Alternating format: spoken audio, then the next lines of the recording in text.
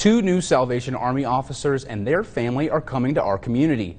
The Salvation Army of Grand Junction is welcoming Captains Amber and Joe West and their 4 children to the Corps. The Salvation Army has a heaping hand of new help as the West family is here and excited to help.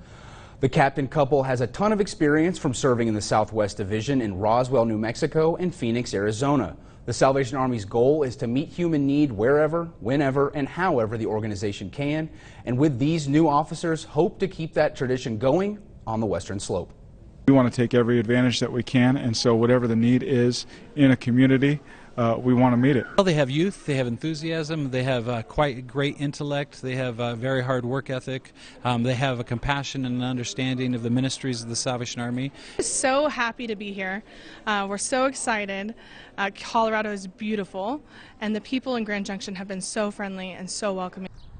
If you would like to find out more information on the Grand Junction Salvation Army, you can visit westernslopenow.com.